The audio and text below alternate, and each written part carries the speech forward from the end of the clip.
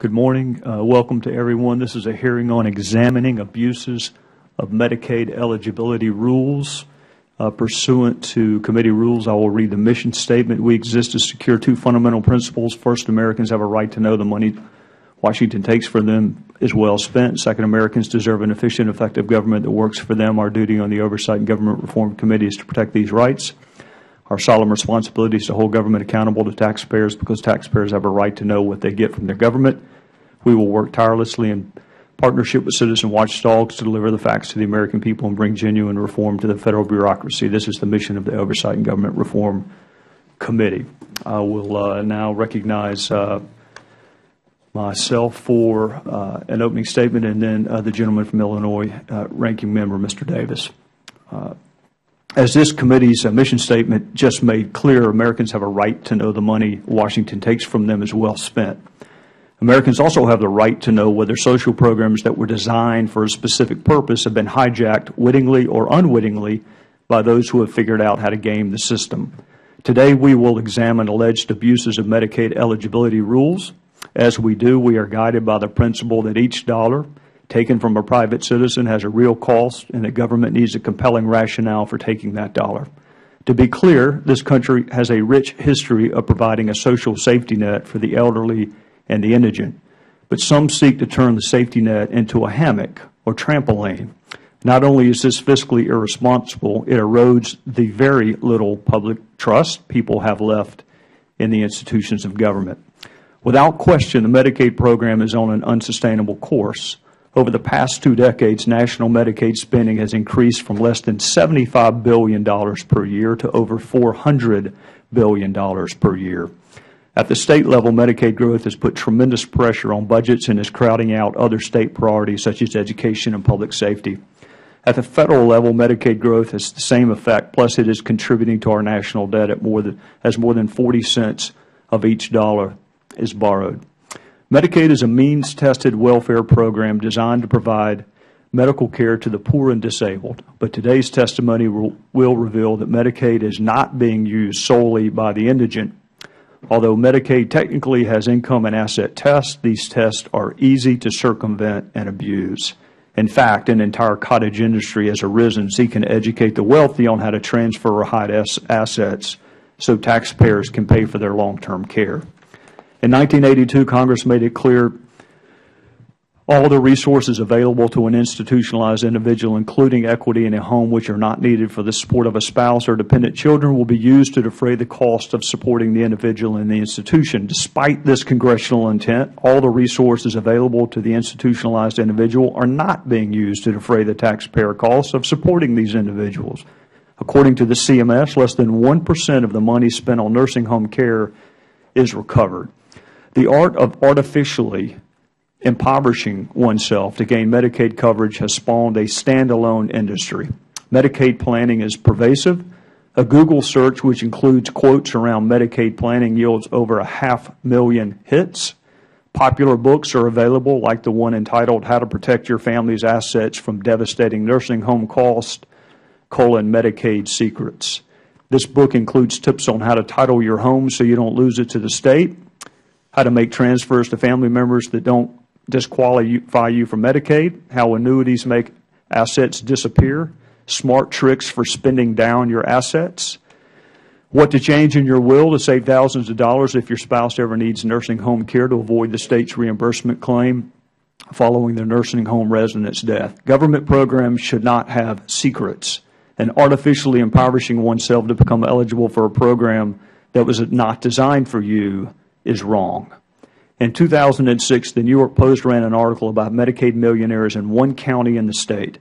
And that year, 9 millionaires had taxpayers paying for their Medicaid bills. One man, worth nearly $2 million, had Medicaid pick up over $80,000 in nursing home costs for his wife. One woman, worth $1.6 million, had Medicaid pick up over $200,000 in nursing home costs for her husband. Since half of New York's Medicaid bill is financed by federal taxpayers, taxpayers in my home state of South Carolina are paying for millionaires on Medicaid in New York. About once a decade, Congress revisits the eligibility rules for Medicaid to crack down on their abuse. In the 1993 Omnibus Budget and Reconciliation Act, Congress required states to do estate recovery. In 2005 Deficit Reduction Act, Congress closed some loopholes and extended Medicaid's look-back period. Today's testimony will reveal whether previous congressional action in this area has worked. We all know that tough choices are coming and that there will be strong partisan differences about the way forward. Today's hearing offers us an opportunity to explore an area where there should be genuine bipartisan agreement. Medicaid was intended for the poor and the disabled.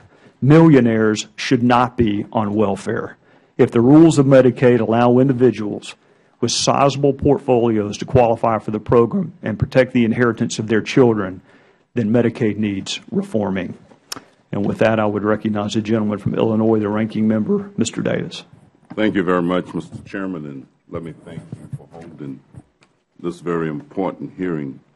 I also want to thank all of the witnesses for being here, and especially I'd like to thank Ms. Julie Hamos, who probably just came in this morning on the flight that I usually take when I want to get here by 10 o'clock, and sometimes the traffic is a little difficult and you have a hard time making it. So thank you very much, Julie. Mr. Chairman, I appreciate the importance of this hearing, and I'm happy to have dialogue on this very critical issue. Since its inception in 1965, I've always said that Medicaid and Medicare were the best things that happened to health care, especially for elderly and low-income people in this country since the Indians discovered cornflakes. I am a firm believer that those individuals who have no other recourse, who have no other way to be cared for, should in fact be cared for by resources that we make available to them. The Medicaid program funds 1 of 6 of all personal health spending in the United States. Additionally, Medicaid spending has increased over $400 billion last year. This number gives us pause. But those of us who continue to view Medicaid solely as a budget challenge are missing the mark. This program involves real people and is about real people and their needs. Policy solutions that focus only on limiting public obligations for long-term care financing do the citizens of our country a great injustice. Realistically, individuals and families bear the majority of caregiving and financial consequences. Families and friends provide upward of 80% of long-term care in the United States. I am open to new ideas to facilitate the care of people across all age groups who are needy, and certainly not for those who are simply greedy. But these discussions cannot be filled with flawed assumptions about people's resources. The vast majority of Medicaid's enrollees have limited resources, including the 33 million children, the 11 million persons with disabilities, the 17 million non-disabled adults, and the 6 million seniors. In Illinois, more than 2.7 million Illinois seniors, children, and individuals with disabilities rely on Medicaid services and programs. Long-term care is a valued program. It includes medical as well as non-medical care to those who have a chronic illness or disability. Long-term care helps meet health or personal needs. Most long-term care is to assist people with support services, such as activities of daily living like dressing, bathing, and using the bathroom. Long-term care can be provided at home, in the community, in assisted living, or in nursing homes. The dignity and peace of mind given to people who utilize these services is immeasurable. Certainly there are those who attempt to misuse the system, but the vast majority of enrollees are simply those who otherwise would not have the wealth or income for such personal daily care. These bad actors must not cause us to throw up our hands and surrender. I have a term that I often use that says, I don't ever want to throw out the baby with the bathwater. that I want to throw out all of the waste, abuse, and misuse of the programs that we possibly can. Medicaid must continue to provide coverage based on federal standards that ensure maximum access for low-income and special needs populations, with funding allocations based on the needs of these populations. A meaner Medicaid is not a sufficient solution. Now is not the time to reduce access. Compassion and common sense must prevail. Affordable, accessible, quality health care should not be a partisan or political issue, but a human one. Lastly, I am proud that Ms. Hamos has agreed to join us, and I'm delighted again that she was able to make it.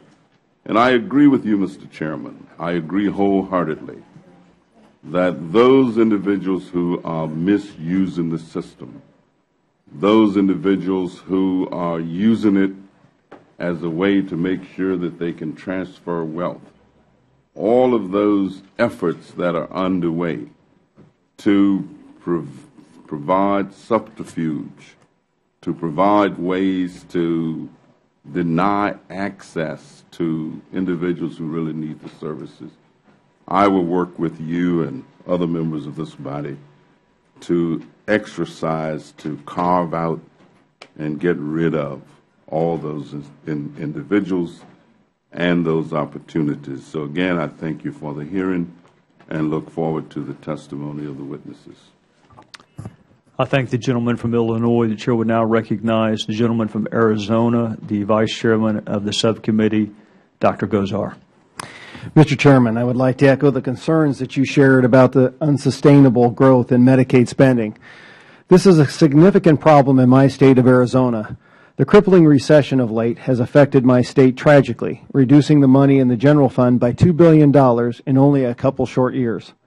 The governor and legislature are finding one of the biggest expenses the state has is its Medicaid program.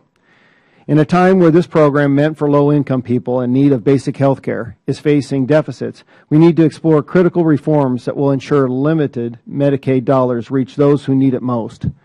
I think we will find today that long-term care eligibility standards in current federal law do not achieve this goal.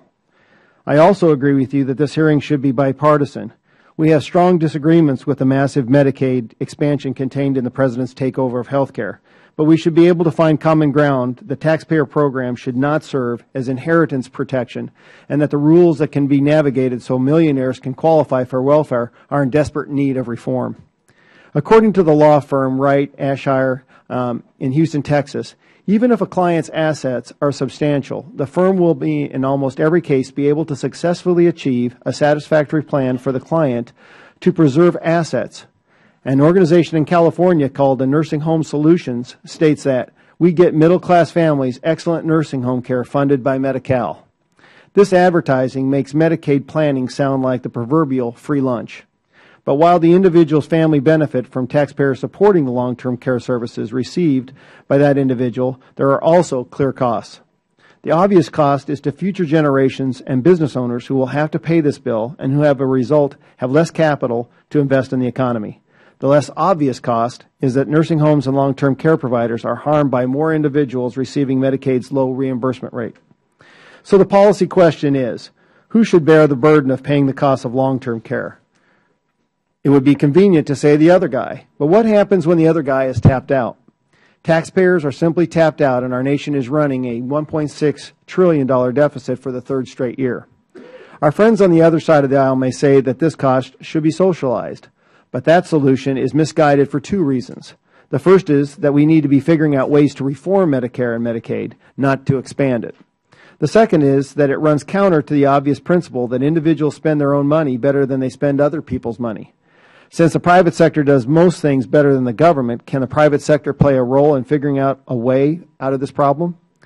I respectfully assert that the free market solutions have never been able to take hold in the market for long-term care because of Medicaid. Since it is so easy to get taxpayers to foot a person's long-term care needs, individuals don't have any incentive to plan for these expenses. Don't take my word for it, however. In 2008, Jeff Brown of the University of Illinois and Amy Finkelstein of MIT wrote an article entitled The Interaction of Public and Private Insurance, Medicaid, and the Long-Term Care Insurance Market. This article appeared in the nation's most prestigious peer-reviewed economics journal, the American Economic Review. The findings are that all but with the wealthiest households in the country have virtually no reason to purchase long-term care insurance. This is because a private policy pays for many benefits that simply replace benefits that Medicaid would have paid for. It is important to note that Brown and Finkelstein did not even account for the art of Medicaid planning. They assumed that people actually have to spend down their assets in order to qualify for Medicaid. Therefore, it is unfair to criticize the private long-term care insurance industry for a lack of policies. A private insurer is not competing on a level playing field with Medicaid since Medicaid is so heavily subsidized. The way I see it is the choice is clear. We can fail to reform these rules. This would continue to allow relatively affluent individuals on welfare to discourage all of us from taking seriously the possibility of needing to take care of long-term care in the future. This failure will doom the whole system as a whole. The alternative is to reform the rules and reduce the loopholes. Real reform should prevent affluent people from qualifying for welfare with the effect of preserving the inheritance of their adult children. Real reform would also promote personal responsibility and awaken Americans to the fact that while living longer is a great thing, it comes with the possibility of requiring assistance. Real reform would preserve taxpayer dollars to assist genuinely needy individuals in getting care. And real reform would reduce Medicaid's burden on states' budgets and the federal budget and would decrease the amount of money that Washington borrows from abroad. Mr. Chairman, thank you for calling this hearing, and I eagerly await the testimony of our witnesses to learn more about this issue and steps that can be taken to reform the program. I yield back. I thank the gentleman from Arizona. Would also like to recognize and thank the gentleman from Missouri and Tennessee, respectively, for their presence and their contributions to this subcommittee. Members may have 7 days to submit opening statements and extraneous material for the record. It's now my pleasure to welcome our distinguished panel of witnesses. I will introduce you at once, and then we will go from my left to right, your right to left, in terms of opening remarks. Mr. Stephen Moses is the president of the Center for Long-Term Care Reform. Mr. David Dorfman is an attorney with the law office of David A. Dorfman. Ms. Janice Eulau, is that close? Is the assistant administrator of the Medicaid Services Division of the Suffolk County Department of Social Services. And my friend Mr. Davis joins me in introducing and welcoming the Honorable Julie Hamos. Is that close? Is the director of the Illinois Department of Health Care and Family Services. Pursuant to committee rules, all witnesses will be sworn before they testify, so I would ask you to please rise and lift your right hands. Do you solemnly swear or affirm the testimony you're about to give will be the truth, the whole truth, and nothing but the truth? May the record reflect all witnesses answered in the affirmative. Mr. Dorfman, Mr. Moses, excuse me, we will start with you. The lights, which I hope you can see, mean what they traditionally mean. Green means go. Yellow, unlike in real life, does not mean speed up and see if you can get under it. Got about a minute left, and then red is kind of conclude your last comment if you could. With that, again, on behalf of all of us, thank you. We're honored to have such a distinguished group of witnesses. Mr. Moses. Thank you, Mr. Chairman. Members of the committee, thank you for inviting me to speak to you about Medicaid and long-term care financing today. I've worked in this field since 1981, first as a career U.S. government employee with the Health Care Financing Administration, the predecessor of the current CMS, then for the Inspector General of the U.S. Department of Health and Human Services, and since 1989 in the private sector. I am currently president of the Center for Long-Term Care Reform. In each of these roles, I conducted national and state studies of Medicaid and long-term care financing. My remarks today are fully developed and documented in published reports available on our website at centerltc.com. Medicaid is supposed to be a long-term care safety net for people in dire financial need.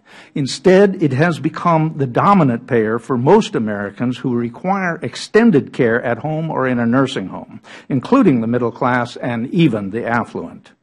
How can this be true if Medicaid is a means-tested public assistance program? That is the key question before you today. Here's the answer.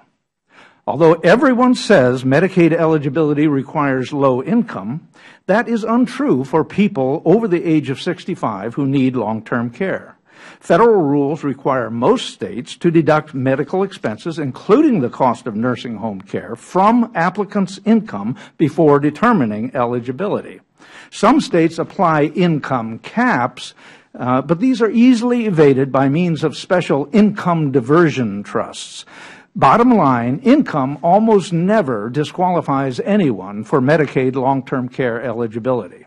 But what about assets? It is true that cash or negotiable securities over $2,000 are disqualifying in most states, but it doesn't matter how people spend down to that level as long as they don't give away their assets. Financial advisors frequently tell clients to purchase exempt assets, take a world cruise, throw a big party, all non-disqualifying spend-down methods. Just how many exempt assets can applicants retain and still qualify for Medicaid long-term care benefits? There really is no meaningful limit. Exempt home equity is capped at $500,000 to $750,000, which is 13 to 20 times the amount protected in England's socialized health care system. But the following resources are exempt without any limit: one business, including the capital and cash flow, individual retirement accounts or IRAs, one automobile, prepaid burial plans, not only for the Medicaid recipient, but for all immediate family members, term life insurance, which allows recipients to evade the Medicaid estate recovery mandate, and household goods and personal belongings, all without any capped limit.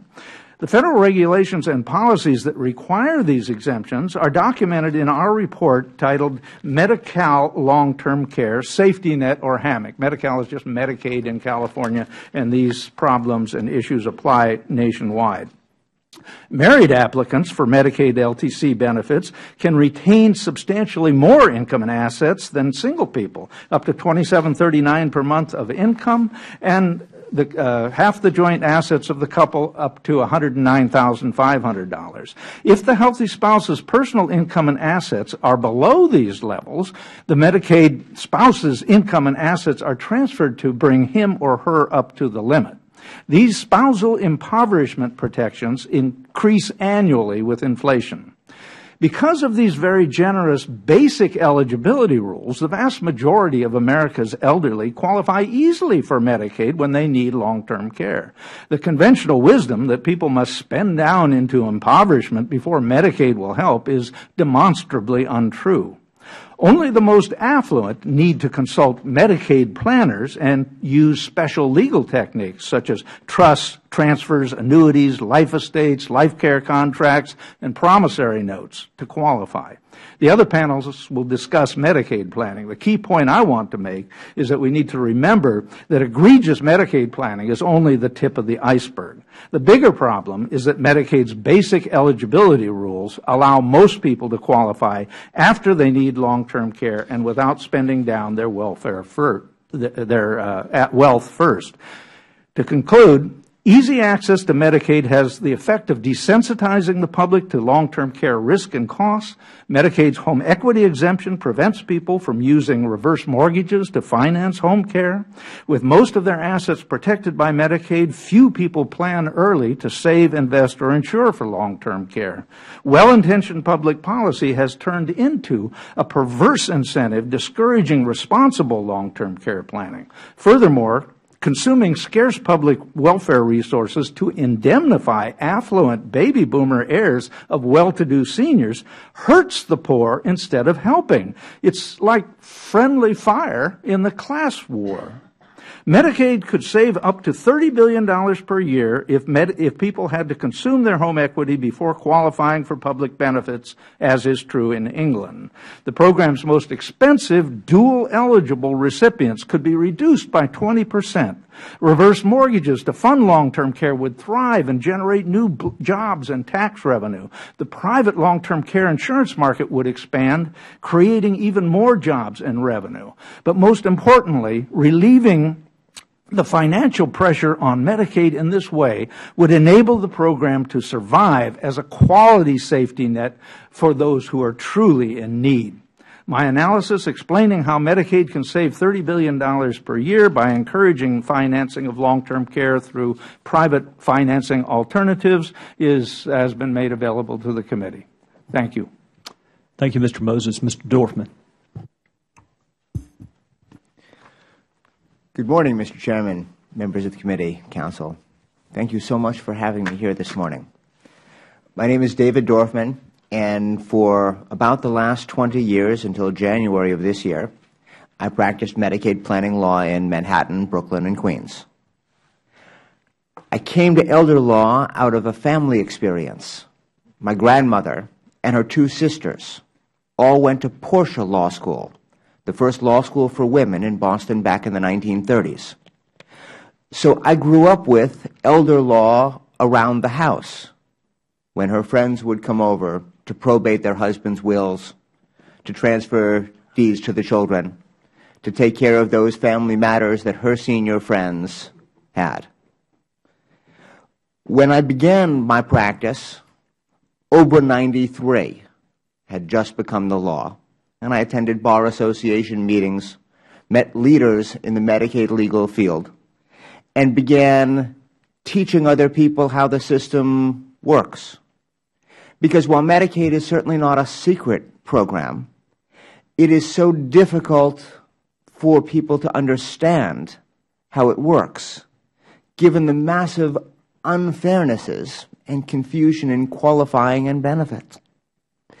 My clients would come to me typically because they had a spouse who had Parkinson's or Alzheimer's, a parent who needed care, and they didn't know what to do. They weren't sure of what their options were. So what we set about doing was educating people as to how the system works and creating an individual tailored plan, much like for health care. What was the best thing for that particular individual to do? And it might be trusts or annuities, changing title to the home, investing in pensions or insurance. But I'm going to suggest that the abuse is a myth. That's not really what's happening. That's not what any of my clients wanted. None of them wanted to game the system. They all wanted to know, what should I do? The same way a woman whose husband has had a stroke says to the doctor, what am I supposed to do? They say to the social worker, what am I supposed to do? How am I supposed to live? Where will I be living?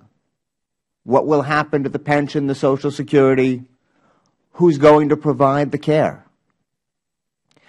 Soup kitchens are free, and nobody checks 5 years' worth of bank statements, and millionaires don't go there for lunch. In terms of creating a health care system, we don't need a punishment health care system, periods of ineligibility or penalty periods. We need a system that has a cost-sharing approach that invites people in so they can access necessary care and share in the costs. That's what people want, not an all-or-nothing approach. We can't mandate abject poverty because that's what people are terrified of. And if that has to be created, no matter what the rules are, people will do whatever they have to do to get the necessary health care for their loved ones, or they'll suffer and die without care. I saw people who were increasingly afraid to get care as Medicaid laws became more onerous. People who qualified for benefits, people who were poor and needed health care, but didn't fill out the application because they didn't have the bank statements. Let's create a system that invites people in who need care, not one that punishes them. Thank you. Thank you, Mr. Dorfman. Ms. Eulau. Good morning, Chairman Gowdy, Ranking Member Davis, and members of the subcommittee, and thank you for the opportunity to speak to you today about this important topic. My name is Janice Eulau, and I've been employed by the Suffolk County, New York Department of Social Services for the past 36 years. I currently serve as the Assistant Administrator for the Medicaid program in that county. Approximately 180,000 individuals receive Medicaid in Suffolk County, with 5,300 in receipt of nursing home care. In 2010, the nursing home care cost for those 5,300 individuals was $429.9 million, with a federal share of $213.7 million. As a longtime employee of the local Medicaid office, I have had the opportunity to witness the diversion of applicants' significant resources in order to obtain Medicaid coverage. It is not at all unusual to encounter individuals and couples with resources exceeding $500,000, some with over $1 million. There is no attempt to hide that this money exists. There is no need. There are various legal means to prevent those funds from being used to pay for the applicant's nursing home care. Wealthy applicants for Medicaid's nursing home coverage consider that benefit to be their right, regardless of their ability to pay themselves. There is limited understanding that Medicaid for nursing home care remains a means-tested program, not an entitlement program. This misunderstanding seems to be perpetuated by the elder law and Medicaid estate planning industry. A tool most often used by single clients is the promissory note. Half of the applicant's excess resource is transferred to the children without compensation. This transfer results in a penalty period where Medicaid will not pay for nursing home care, approximately 1 month for every $10,000 transferred. The other half of the excess resource is also transferred to the children, but in return for a promissory note, which will produce an income stream to cover the cost of care during the penalty period. Our county regularly sees promissory notes in excess of $150,000 with matching uncompensated transfers.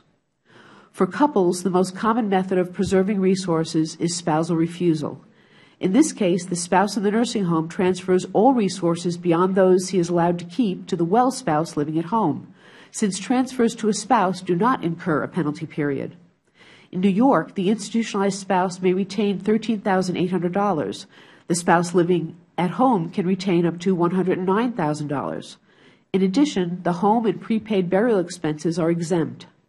Any amount in excess of these resources is deemed available to meet nursing home costs.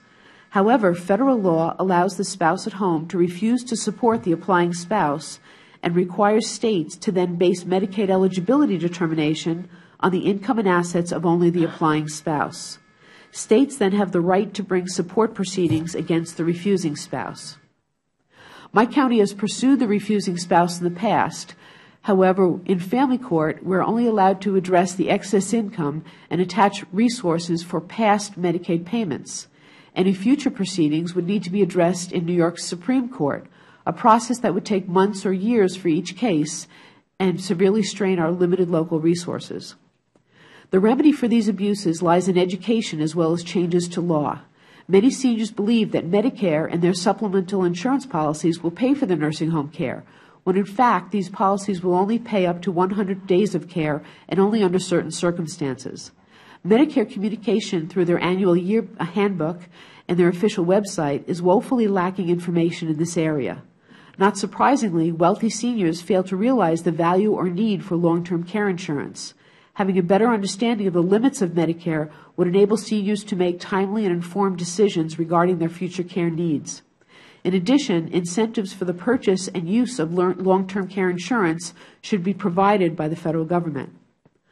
I also respectfully suggest that the law allowing spousal refusal be adjusted to enforce the current resource limits and allow the spouse at home to petition court for higher resource levels should his or her circumstances call for such an increase, instead of requiring the state to address each refusal. Allowing wealthy spouses to ignore their financial responsibility to one another is a policy we cannot afford. In closing, I would hope that the Medicaid program can fulfill its original mission to provide quality health coverage to individuals who are unable to afford such care or the insurance to pay for this care. However, individuals with resources above and beyond the level prescribed by law should not be allowed to fund their children's inheritance while the taxpayers fund their nursing home care. I strongly believe that this is not a partisan issue. I also believe in the merits of the Medicaid program, but feel just as deeply that these issues regarding resource diversion need to be addressed. Thank you. Thank you, Ms. Eulau. Director Hamos. Thank you. Good morning, members of the subcommittee, Mr. Chairman. I'm Julie Hamos, the Director of the Illinois Department of Healthcare and Family Services, which, among our other responsibilities, manages one of the largest Medicaid programs in the nation. Illinois serves 2.7 million clients through Medicaid and SCHIP at an overall program cost of $16.6 billion. So today we're talking about eligibility policies for Medicaid long-term care, and this for us in Illinois is a most propitious time to be talking about this since we are tackling this exact issue. As a new director of HFS last April, I learned that Illinois' previous administration had not yet implemented the federal DRA that passed in 2006. Accordingly, almost immediately when I came in, we set to work to create rules involving Medicaid eligibility for long-term care, rules that incorporate the DRA but go beyond it to actually deal with the loopholes that you're hearing about today, since we have now learned from the experiences of other states. Some of those loopholes are, in fact, spelled out in the Council for Long-Term Care report that I read very closely. And I have to be honest in telling you that this is a struggle in Illinois to convince our legislative rulemaking committee to adopt these rules. This is not a Democratic problem nor a Republican problem. There seems to be, much to my surprise, a bipartisan acceptance of these so-called Medicaid estate planning practices that allow people to divest their assets in order to qualify for Medicaid nursing homes. And the paper, I think, articulates the problem, which is that there's no stigma attached to this. We agree with you that it is our responsibility to eliminate any abuse in the Medicaid program, and we are working hard right now to move along on some of these reforms. Today, I would like to touch on two other issues that have the potential to drive down Medicaid costs for long-term care. Of our 2.7 million clients, 14% are seniors and adults with disabilities, yet these 14% of Medicaid clients incur 54% of the costs. Many of these same clients are also expensive, dually eligible Medicare clients. While we are fully committed to providing for their care, and most of them really are low-income and very vulnerable people, and they need long-term care, but our focus is all about service delivery reform. Illinois historically has had an institutional bias, building up state-operated institutions and nursing home beds. We currently have an excess of 15,000 empty nursing home beds. So we have overbuilt on that side, but we have failed to invest in home and community-based services, obviously at a much better cost. We believe that we can achieve Medicaid savings and promote a higher quality of life for seniors and the disabled who prefer to stay in their home by rebalancing our long-term care system to shift from nursing homes and make investments in home and community-based services. In addition, many health care services are fragmented for both Medicaid and Medicare and result in unnecessary and wasteful hospitalizations with a revolving door of admissions and readmissions to acute care hospitals, to psych wards of hospitals, and to freestanding psychiatric hospitals. In order to drive down these costs, Medicaid must, in conjunction with Medicare, for those who are duly eligible, provide care coordination for these most complex and expensive clients who have chronic health and behavioral health conditions with the goal of keeping them healthier, stable in the community, and not in hospitals, but in community-based long-term care. So I just want to convey to you that in this period of the Affordable Care Act planning, we are spawning an era of innovation in the health care delivery system. Federal CMS is offering incentives and guidance almost daily to encourage us to focus on health care and health outcomes, quality care and health outcomes in home and community-based settings that will ultimately result in cost savings for both Medicaid and Medicare. And I urge you to maintain the federal funding for state Medicaid programs and funding for these federal demonstrations, waivers, innovations, and policy initiatives. They present a unique opportunity to truly transform the Medicaid program into a more effective and efficient health care system. Thank you. Thank you, Director.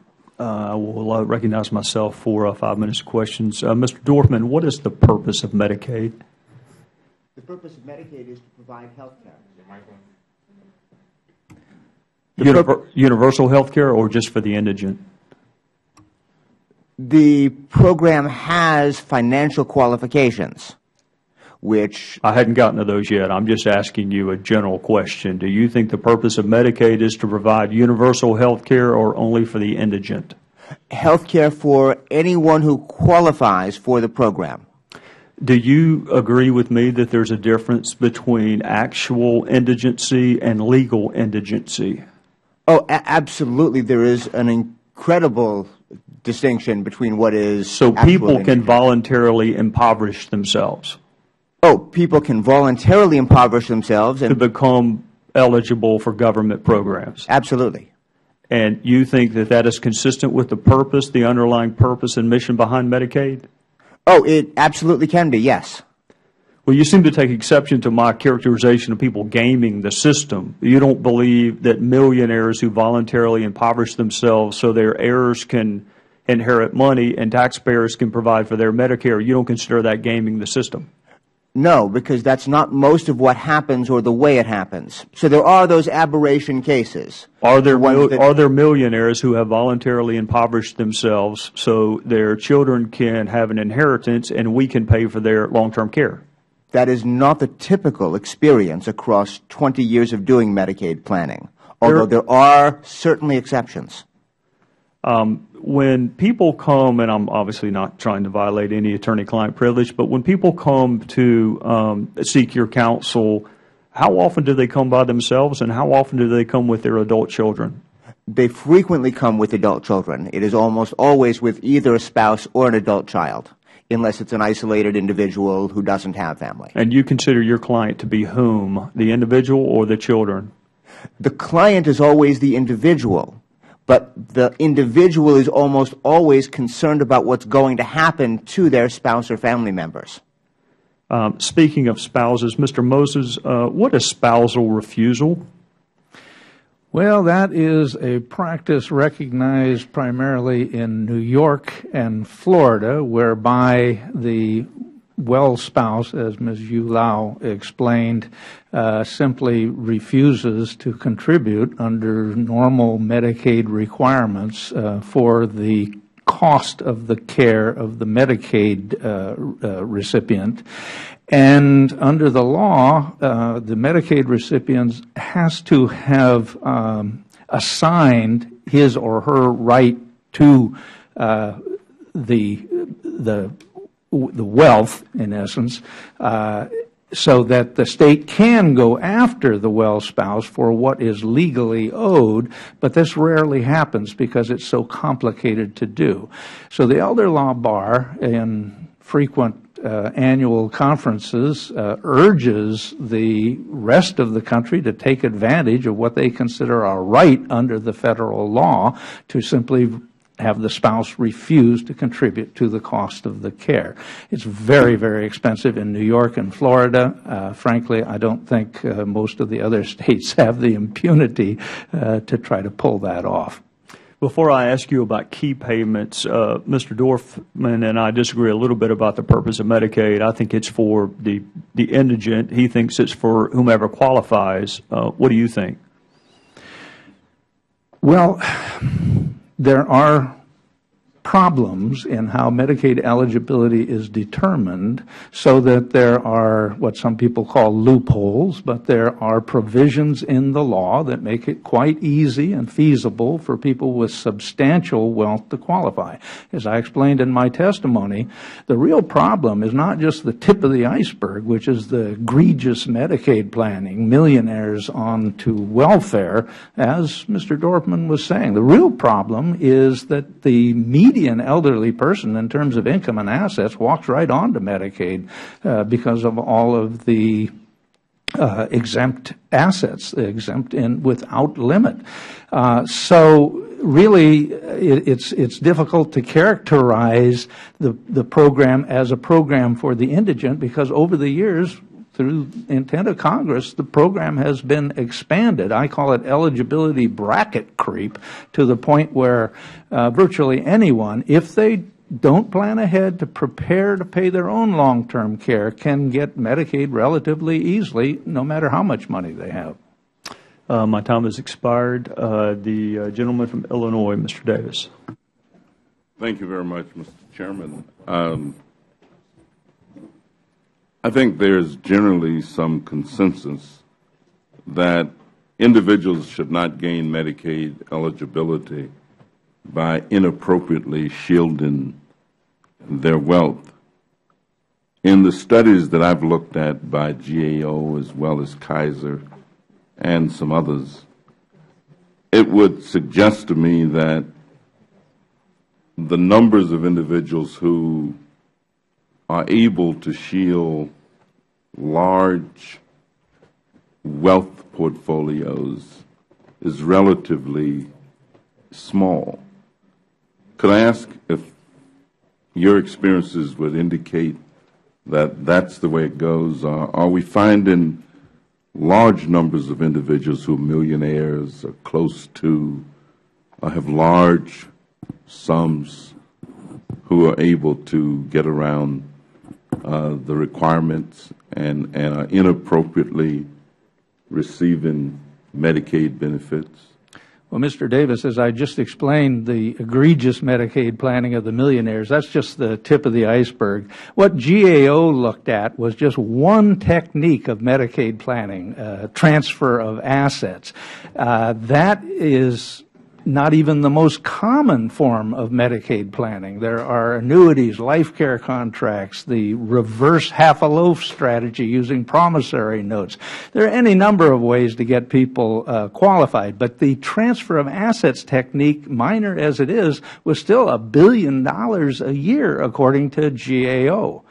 But as I can't reiterate enough, the real problem is that most people don't have to use fancy legal planning because they're eligible anyway. And this has the effect of having sent the message since 1965, when Medicaid became part of the law, to the public that you can ignore the risk of long-term care. You don't have to save, invest, or insure for the risk. And when the time comes, maybe you die with your boots on and you're home free, sort of. But if you do get one of the chronic illnesses of old age, Alzheimer's, Parkinson's, stroke, and you need the expensive care that families who provide 80%, as you said in your opening remarks, 80% of the care for free, if you have to have the expensive care, then virtually everyone ends up on Medicaid. And the program can't sustain that weight now. So the secret is to target it, I think, to the people who need it most, and thereby ensure a quality safety net for the truly indigent. Mr. Dorfman. Millionaires don't want Medicaid.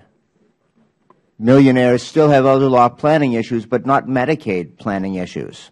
They want fancy care. They want care that they control. They want to be able to fire the people they don't like and hire the people they do like. Millionaires never come in for Medicaid planning. They do want planning. They do need surrogate decision makers as they suffer the illnesses of aging, but they don't want Medicaid. We find that about 60% of the people that come in for nursing home care have done some type of Medicaid estate planning. Albeit, Suffolk County is a fairly affluent county in New York State, but that's what we're seeing. In terms of people that are receiving care in the community, long-term care in the community, we don't see it as often, but we still are seeing it. Because transfers, if you transfer your money out of your control for community long-term care, there's no penalty. So we are seeing that as well, maybe in about 15% of the cases. But I myself, as soon as I joined AARP, I started receiving invitations in the mail to come to free seminars to talk about Medicaid estate planning. Yes, Ms. Hamos. Congressman Davis, what we are finding in Illinois is that this is more of a middle-class family issue than millionaires. I agree with Mr. Dorfman that the millionaires don't want to live in our Medicaid nursing homes, but I think that what we are seeing is that middle-class families, if let's say there's a savings, a little pot of money of $100,000, somewhat modest by some people's standards. The family doesn't want all of that to go into nursing home care, and it's eaten up almost immediately in nursing home care. That's why, in Illinois, what we're struggling with our legislative rulemaking committee is that there seems to be this widespread acceptance of that on behalf of middle-class families, and that's who they're all representing. But we are learning from these other states, and we think there are reasonable ways to impose and tighten the eligibility rules that we need to put in place immediately, while also maintaining a better service delivery system and reducing the costs of long-term care generally. So we're trying to do it at both ends because there are so many costs for low-income people that are wasteful and unnecessary, and we could do a better job just by revising and reforming our service delivery system. Thank you very much. I yield back, Mr. Chairman. Thank the gentleman from Illinois. The gentleman from Arizona, Dr. Gozar. Mr. Dorfman, can you please give me the typical assets of a client that would qualify for Medicaid that comes to you? A typical client that comes to me has a home, value, a co-op, a condominium, worth approximately $500,000. They have approximately $100,000 in retirement savings. They're a married couple, and they have approximately $30,000 in cash assets. Wow. Ms. Eulau, would you kind of agree with some of those? Could you confirm those? We're seeing assets much greater than that. We're seeing people often come and they had total resources of over $400,000 total. It's beyond their home, beyond prepaid burial expenses, beyond those things that they're allowed to have. And in New York, we take the federal resource standard. We choose the highest resource standard for the nursing home, for the community spouse in a nursing home care situation. They're allowed to keep $109,000 of the combined resources, and we very often find that it's significantly higher than that. Probably most of the people that do some kind of Medicaid estate planning could at least pay for 3 to 6 months of care on their own, and many could pay for 2 years or more. Staying with you, when do you see someone that genuinely needs a Medicaid long-term care and can't afford it? Do you see an average person coming like that? How many times do they not, or do they not qualify, or not get it? I should say. Do you see somebody like that? That should qualify? Yes. Resources that don't get it? No, we don't. If they qualify, they would be receiving it. Okay. Ms. Hamos, you talked about the rebalancing aspect of care. Can you tell me a little bit more about that and kind of like a home care aspect? And what's been your idea that it would kind of give me some balance about why that would reduce the care and long-term care, the cost? In Illinois, we really do have this institutional bias, and I guess, again, there are some powerful special interests behind maintaining state-operated facilities as well as nursing homes, and that's why we really did overinvest in those over time. That we have 15,000 empty nursing home beds right now. We pay 3 times as much, at least, to maintain someone per month in a nursing home bed than what we are providing with a limited set of services for seniors to stay at home.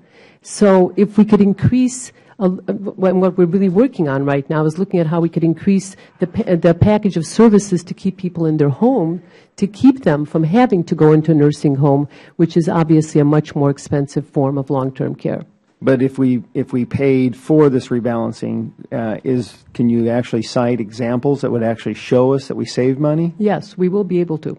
And we are would be able to actually. Is there something actually right now that you can point to a state that actually shows that we saved money? Because it seems to me like there isn't. Actually, there isn't. Is there? Because we can't find it. Because what we'll actually do in rebalancing is we open up the exposure to more expenses for folks at home, right?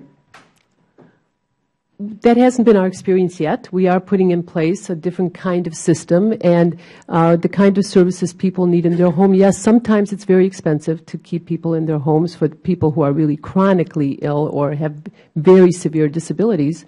But if there are people who can maintain themselves in their home and have a higher quality of life at a much reduced cost, and we are going to show not just cost neutrality, but real savings in this arena. But it doesn't exist. Mr. Moses, can you actually answer that question too? Well, I'm not aware of any state that has actually reduced the cost of long-term care due to rebalancing. There are certain countervailing factors to consider, such as that people would rather get their care at home. You make a popular form of service delivery available under Medicaid. It creates a stronger incentive for people to find ways to qualify. Not to say we shouldn't provide home and community-based care. We should, but you need to understand why we have an institutional bias in long-term care. That's because Medicaid made nursing home care free in 1965 and resulted in there being no market for privately financed home and community-based services. That's why that infrastructure isn't out there. It's why we're trying to retrofit a home and community-based system on a nursing home-based system funded by welfare, which never has enough money to provide adequate financing. So it is, I think, not a very satisfactory solution to expand home and community-based care under Medicaid unless and until you get the eligibility hemorrhage that this hearing is about under control. Otherwise, you'll just create more and more incentives for people to rely on Medicaid. The best way to get access to home and community-based care is to be able to pay privately. Then you get red carpet access to the best possible care. It's more about the qualifying than anything. Yes. I thank the gentleman from Arizona. Would now recognize the gentleman from Maryland, the ranking member of the full committee, Mr. Cummings. Thank you very much, Ms. Hamos. In Maryland, there's an organization in my district, the Visiting Nurses Association. You might want to, refer to them. They have home care. That's what they do. They are one of the few organizations in Maryland who are increasing jobs by leaps and bounds because they're saving people money, allowing people to stay in their homes. Most of these people are seniors. So it does work. I just visited them about 2 weeks ago. We just had to be innovative, and I think you're going in the right direction. Mr. Moses, so you would have the government pay less money with regard to Medicaid, and then for patients to do what? In other words, what would you have them do? Go ahead and be brief because I got a lot of questions. Well, you have scarce public welfare resources available. All I'm suggesting is that you target them to the people who are most in need and create incentives for the affluent and the middle class before they're too old and too infirm so in other words, to get insurance, for long-term care and prepare to pay privately so that they don't become dual. So you would advocate for them getting insurance, is that right? Well, there are many ways to prepare. You can save, invest, but insurance is one way. Home equity is the huge pot of money out there that with people losing their homes in my district, big time. Value going down. I'm not sure about that one, but I want to go back to something Mr. Davis said when he said that this is a multifaceted problem, but one that we can find a reasonable solution to. And I want to thank you, Mr. Chairman, for calling this hearing, but I want us to be clear on where we are. Mr. Moses, you were invited by the majority, and your bio states that you are the president of something called the Center for Long-Term Care Reform. I guess this is meant to sound like a think tank. Your bio also states that you have testified before most of America's state legislatures, something that think tanks often do. Is that right? Yes. Okay. But, Mr. Moses, when I asked my staff to learn more about you to try to understand where you were coming from, it seems that your views are really nothing more than the views of the insurance industry, wholly and disinterested or objective observer. Isn't it true that the Policy Advocacy Center you operate is a for-profit company? Is that right? Is it for-profit? Yes. Isn't it true that when you applied to IRS in 2000 for recognition for tax exemption, your group was told it was better classified as a, quote, business league for the long-term care insurance industry? Is that right? No, the organization was originally certified as a 501c3 charitable nonprofit. I didn't feel I could carry the overhead of that, so I decided to become what I call a no-profit, because I just couldn't carry the overhead of being a non-profit. I understand. Isn't it true that your organization stated in June of 2000 in correspondence to the IRS that historically nearly all the Center for Long-Term Care Reform's funding has been contributed by long-term care insurance industry? Is that right? Well, did you report that? I have a membership organization, so individual members contribute $150 a year in order to get my publication. I understand. And I have corporate members as well. I just want to make sure we understand who's funding you. Was the funding to originate the center paid for by the long-term care insurance industry? Some of the funding for the center. When you say some, is that 50%, 30%, 90%? Probably most in the early stages, all the first year, and less over time. Isn't it true that your organization's principal purpose is to advocate for the purchase of long-term care insurance? Is that right? No, that is not true. Okay. If you can permit me to answer the question fully, I will Sure, briefly, because I have a lot of questions, and what I may have to do is just get your written response. But I want to be fair to you. Maybe another member will allow me to answer your question in such a manner that it conveys the truth. That sounds good. My roots, sir, are in the government service. I was an 18-year U.S. government employee. I discovered that Medicaid, which is intended to be for the poor, was not being so used effectively. And I have become an advocate, first as a federal employee working for the Health Care Financing Administration, then for the Inspector General, writing national studies that have led to changes in federal law.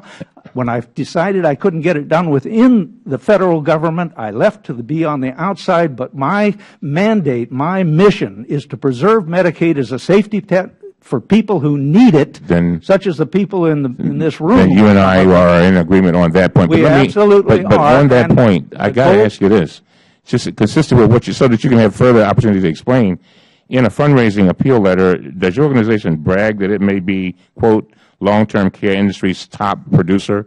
And isn't it true that in your FY 2000 fundraising letter that you assert that the center would open the floodgates of demand for your products? And in your FY 2000 fundraising appeal, you were attempting to raise $1 million. You requested $10,000 from brokers and $20,000 from small carriers. Will you provide this committee with a comprehensive list of donors to your organization? You're talking about 11 years ago. That organization, the Center for Long-Term Care Financing, doesn't exist anymore. That was a 501c3 charitable nonprofit.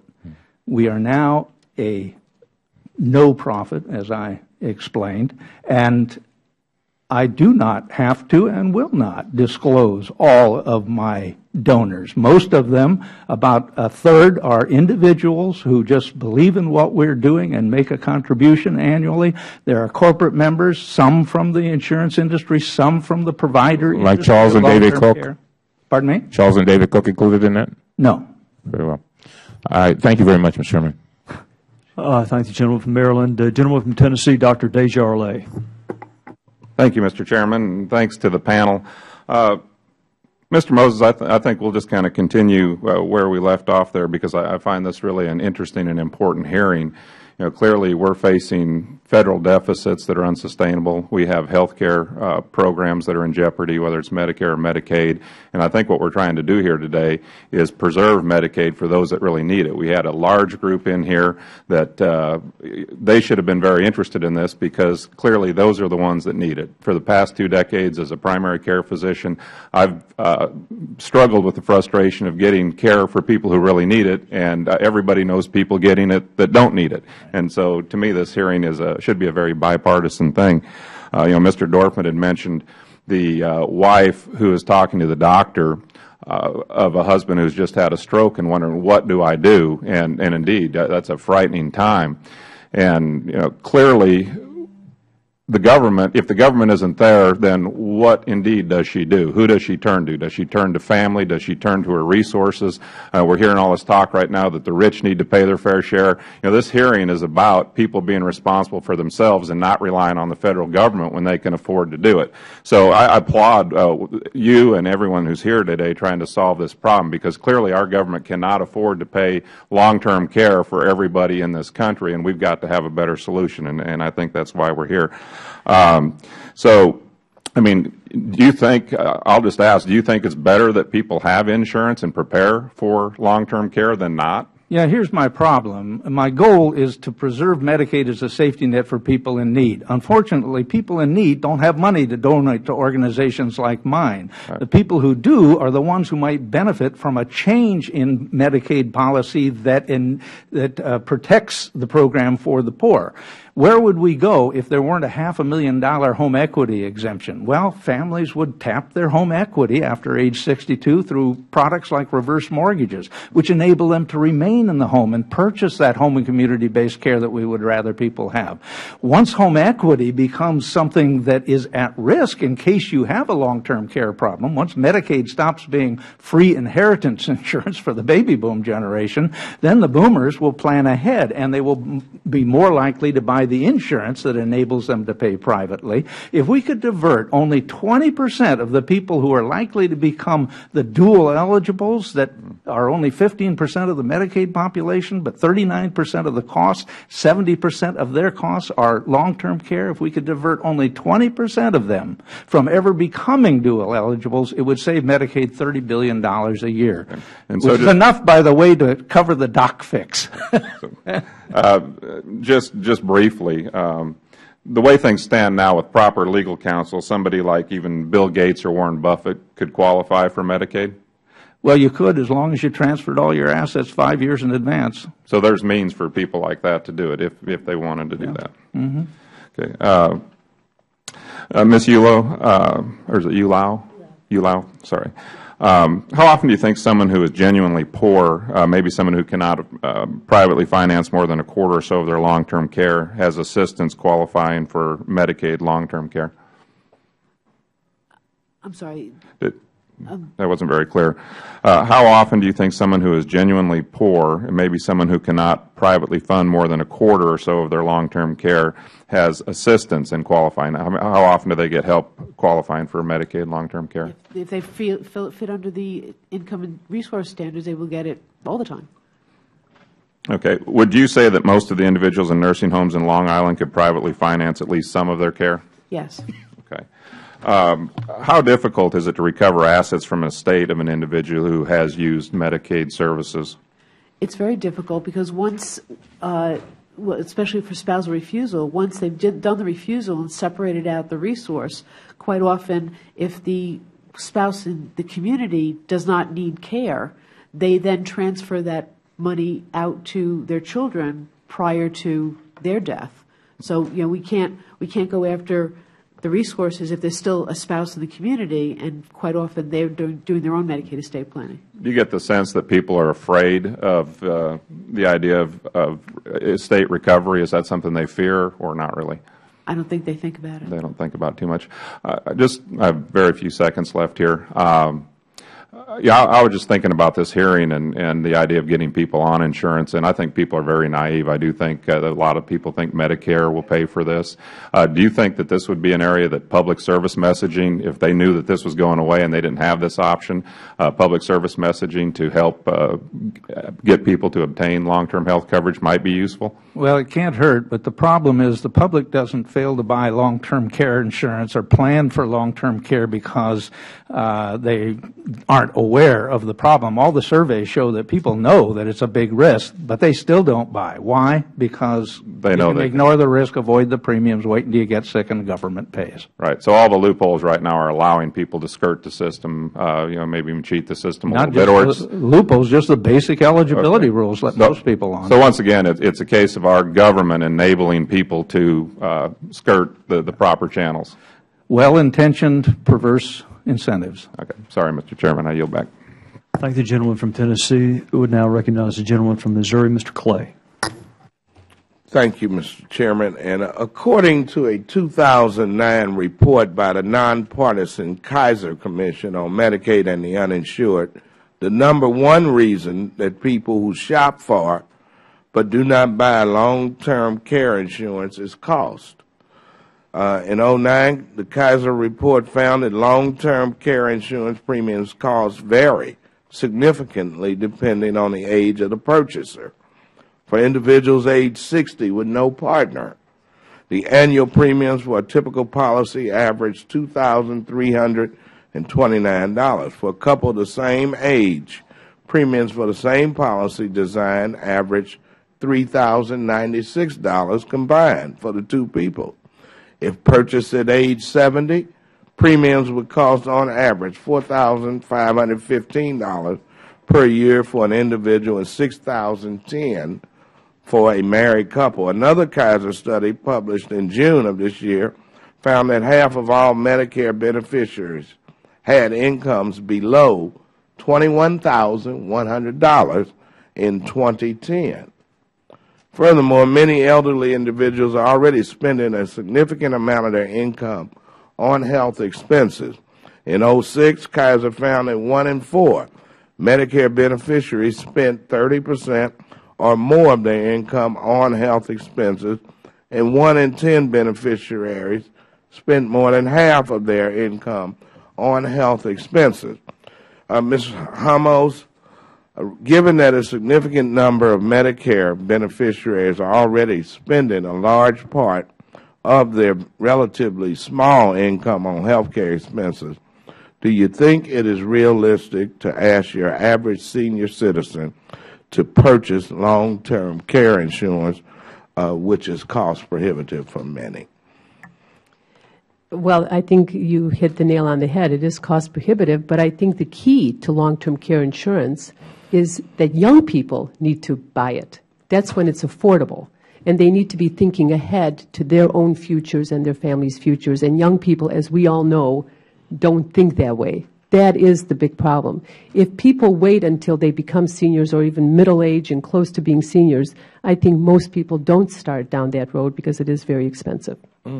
It is my understanding that long-term care insurance premiums have increased significantly above the overall rate of inflation. Isn't it true, Ms. Hamos, that from 1995 to 2005, average age-adjusted premiums have increased 59% above the overall rate of inflation for individuals aged 55 to 64, and by 32% for those aged 65 to 69. Between 2000 and 2005, the more comprehensive policies, which often included inflation protection, raised premiums on an average of 30%. Have you found that in your studies? So this is not my expertise at all, but I've read those studies, and I've learned that as well about long-term care insurance. We would all like to encourage more use of long-term care insurance, quite honestly. I think if it's out there, the insurance companies tell us there's not a robust market for it. And I think what we're hearing today is that in part because Medicaid policy has impacted that, but I would say that part of the problem is that it is a costly purchase for a lot of low-income and middle-income families, and they don't really think ahead far enough to be able to buy it and hold on to it and maintain it throughout their lives. And that's why it is so cost prohibitive, and that's why it's increasing, because the insurance companies don't see a big market for it.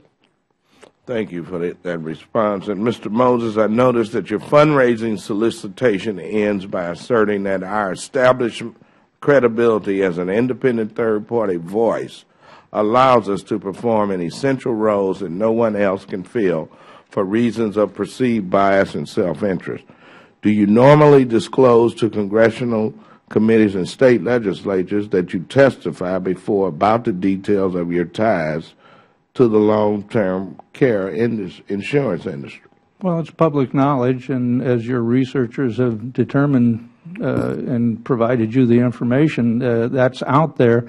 But as I explained earlier, I'm not about selling insurance. I'm about saving Medicaid. And the problem is, as one of the testimonies explained, between 2/3 and 90% of the potential market for long-term care insurance is crowded out by the availability of Medicaid. That was in the American Economic Research Journal. And as long as that's the case, as long as the public can ignore the enormous cost of long-term care, no financial product is affordable if you don't think you need it. Yeah, will you provide to the subcommittee the names of your corporate donors? No. Okay. Thank you, and I yield back. I thank the gentleman from Missouri. Given the impressive panel of witnesses that we have, with your indulgence, we would like to have a second round of 2 minutes each, if that's amenable to y'all. We're so fortunate to have witnesses like yourselves, and but we want to be good stewards of your time. So if you have time, 2 minutes. My math's not great. That may be 8 minutes. Is that right, Mr. Davis? All right. Y'all got 8 minutes? Sounds good. Mr. Moses, key payments. Is that a phrase you're familiar with, and what is it? Yeah.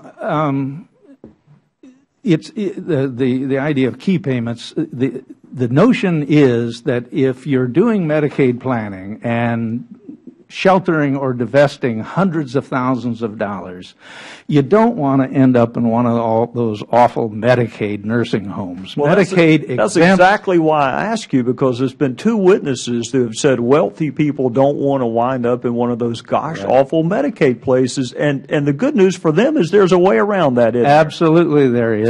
Tell Mr. Dorfman how he can keep his rich clients from having to stay in one of those horrible Medicaid facilities. Well, this is routinely recommended in the Elder Law Journal articles. Don't worry, Mr. and Mrs. Client, we can get you into a nice place, because when we divest the rest of your assets, we'll hold back $50,000 to $100,000 so that you can pay privately for 6 months to a year. Now, why does that make a difference? You'll get red carpet access to the best quality care, because nursing homes, for example, only get about two-thirds from Medicaid what they would get from a private pay resident. So they will roll out the red carpet to attract people who can pay privately. So they may have only a few Medicaid beds and be mostly private pay and Medicare, and they are the really nice nursing homes, and the Elder Law Bar always knows which ones those are.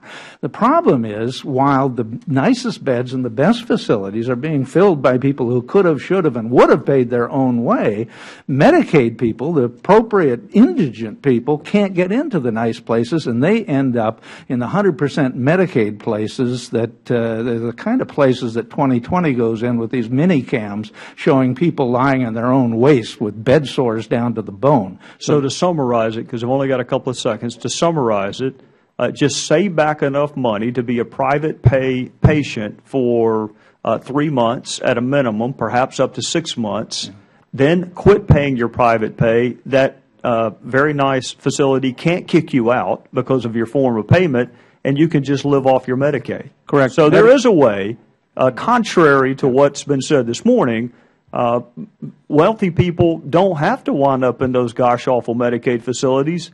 They can be at a super nice place if they just get the right legal counsel, right?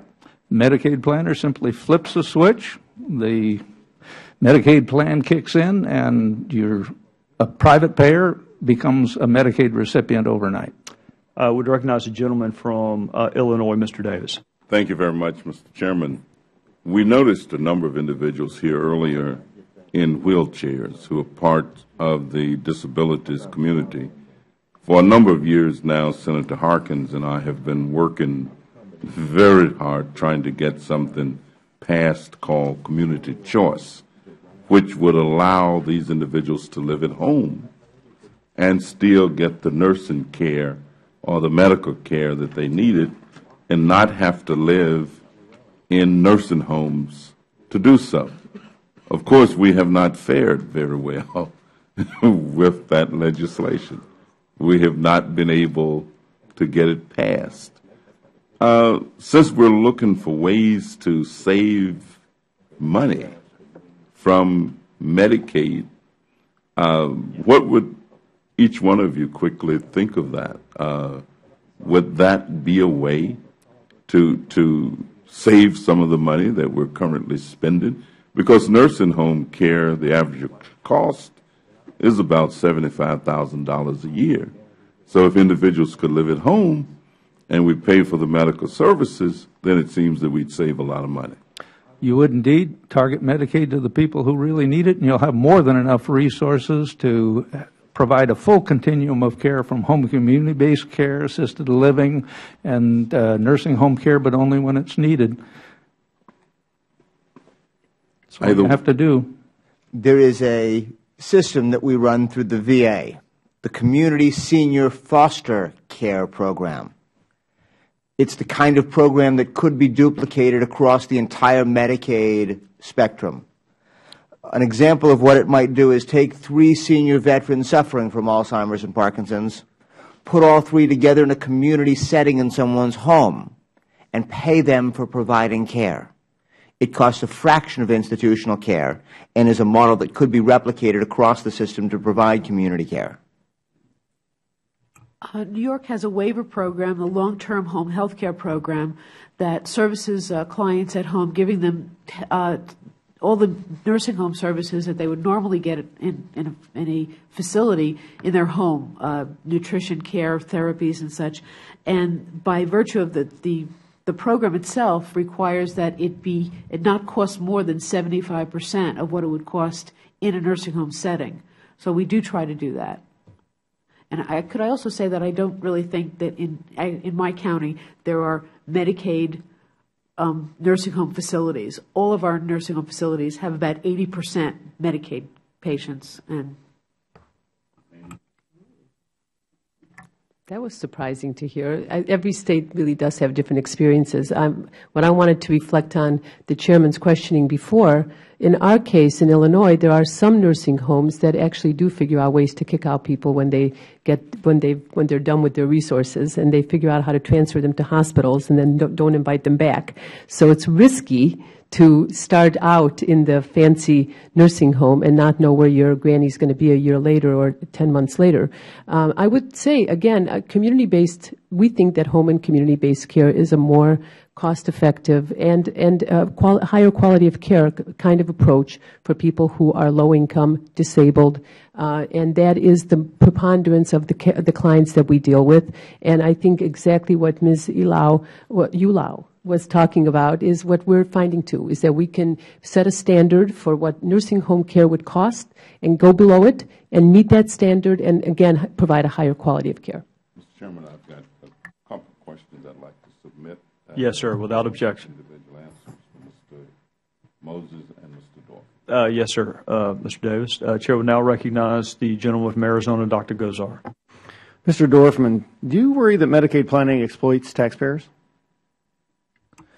No, Medicaid planning is the way to protect the individuals who need the government program set up for their benefit. So it doesn't undermine personal responsibility and contributes to a free rider culture? No, not at all. What it is doing is taking an individual in any circumstance and looking at what are the most responsible choices at that moment given the existing government program. And sometimes that means transferring the money to protect a wife who is still living at home when you need a nursing home. So, Mr. Moses, do you worry about the exploits to the taxpayer and contributing to a free rider culture in this planning, Medicaid planning? Well, yes. I mean, the research shows that people don't plan for long-term care because Medicaid pays for most of the expensive care later on. So it's not that the public knows all there is to know about long-term care and plans to go on Medicaid. It's the fact that Medicaid has always paid for most expensive long-term care that has kind of desensitized the public to the risk. That's why all the survey studies show that people are aware kind of that they should have a plan for long-term care, but they think Medicare covers it, which doesn't. But Medicaid does, and that is the simple basic fact that if you could change that, we could preserve Medicaid as a safety net for people in need. And if you had to spend some of your own resources before you got help from the government, as you do in England, England only protects $38,000 worth of all assets, including home equity. If you had that in place, then you would have a demand for planning and saving and investing and insuring. Mrs. Eulau, how would you feel about that? I think that, I think I agree that that people don't know enough before they get to that point in their lives about what's going to pay for their care. And so I really think that there needs to be a lot more education out there. I see commercials every day for Medicaid estate planning on TV, in print. Like I said, I received free seminar invitations myself, just as just an AARP problem member in the community. And I think there needs to be more education for the other thing, to really teach people who is paying for it. And I think once people find out that the taxpayer is funding wealthy recipients of care, that there's going to be, some changes. I just want to say one thing. I've heard some things here today, and I was raised from immigrant grandparents, and the American dream was about personal accountability, personal responsibility. When did we lose honor? When did we lose ethics? And when did we lose the character? What I've heard today just astonishes me. Particularly in the other aspect of selling insurance. What is so wrong about selling an insurance plan for somebody to take care of themselves? What is wrong with that? What I'm seeing is, I'm from Arizona, and I've seen a group of people who have been on the government dole for the longest period of time fighting to get off it. That's the Native Americans. Something's wrong with government-provided health care when it can't look at these aspects. I look at Ms. Hamos. We had DRAs that we were supposed to follow. We're still not there because it's a bipartisan problem. Something is wrong here. And we have to look at the whole core. And it started in '65 when we didn't identify those proper rules and proper protocols and etiquettes. So I'm apologizing. Thank you. Thank the gentleman from Arizona. Chair would now recognize the gentleman from Missouri, Mr. Clay. Thank you, Chairman Gowdy. Mr. Moses, going back to the point about the names of your corporate donors, I just don't find you as a disinterested public policy expert expressing a personal opinion, but in fact a paid long-term care industry advocate. And in the interest of full disclosure, why wouldn't you want to provide the names of your corporate donors to this subcommittee? It's not required, and I choose not to do it. The point is that kind of an argument, Congressman Clay, is a logical fallacy. It's called the ad hominem, to attack somebody based on aspects other than the quality of their work. I would encourage you to read the many reports that are on our website and make a judgment based on facts and not personal attacks. Mr. Moses, before I came here, I was a state legislator for 17 years, and I see the trends of what's going on in the states, that they are quickly shirking their responsibility to take care of the disabled, to take care of the people that are older, because first of all, they don't want to raise the necessary revenues to pay their share of Medicaid, and they, they are putting less and less in annually to pay for those people that help build those states and build this country, especially our seniors. Who happen to be in a long-term care facility. So, I mean, you don't want to provide the subcommittee with full disclosure, no. And for whatever reason. I've spent 30 years of my career trying to find ways to save Medicaid for people in need. The only tools I have are private sector industries that stand to gain from a system that would save Medicaid for people in need.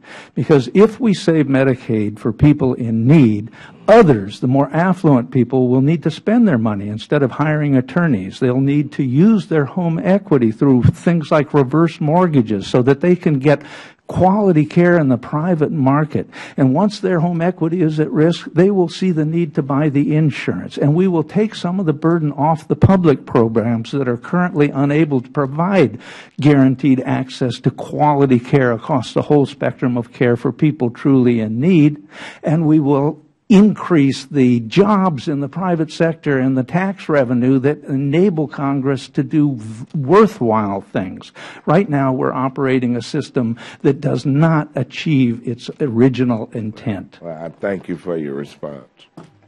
I thank the gentleman from Missouri, and on behalf of all of us, we want to thank each of our panelists. It's been, I think, informative for all of us, and we appreciate your expertise, your professionalism, and how you interact with one another, and especially in how you have interacted with the questioner. So with that, the committee is adjourned, and we thank you again. Thank you.